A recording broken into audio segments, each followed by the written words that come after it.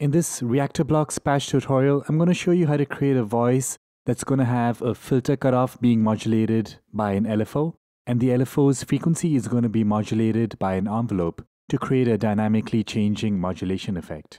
So let's see how to do this. We're going to start from scratch, so File, New Ensemble.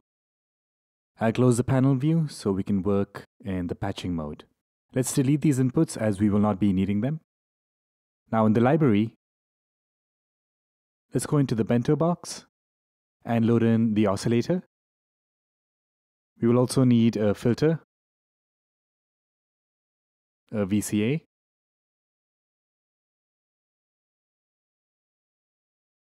so with these three elements we can create the basic voice.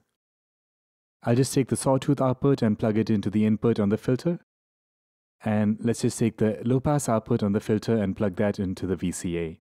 And finally, the VCA output can go to the main Reaktor outputs.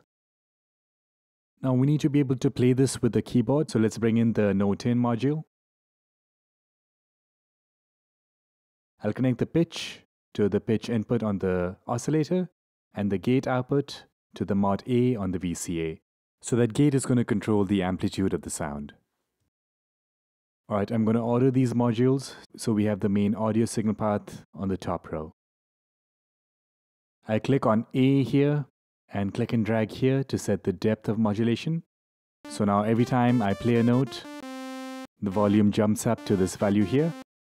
The filter also should work. We can play around with the filter cutoff and resonance. Alright, so now let's bring in the modulation. So I load in an LFO first. We'll take the output of this LFO and plug it into the FM input on the filter. On the panel, let's crank up the FM amount over here. And now if I speed up that LFO, you can hear the filter cutoff being modulated by that LFO.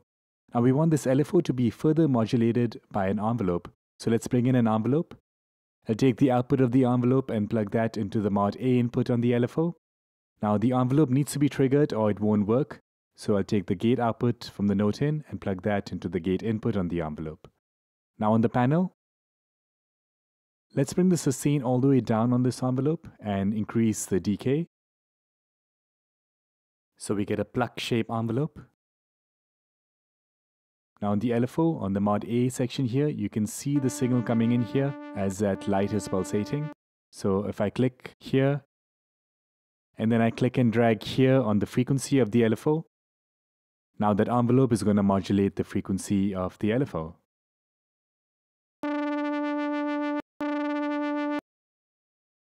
You can set the modulation depth to your taste, and of course fine-tune the parameters on the envelope.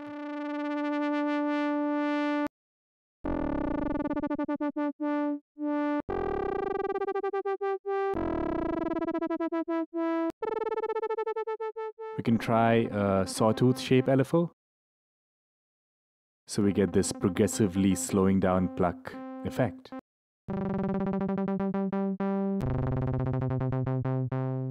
Alright, so I'll save this preset.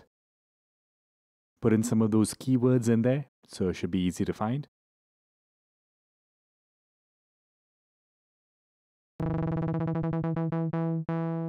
Alright, so that's the patch. Hope that was helpful. Stay tuned for more Reaktor blocks patching.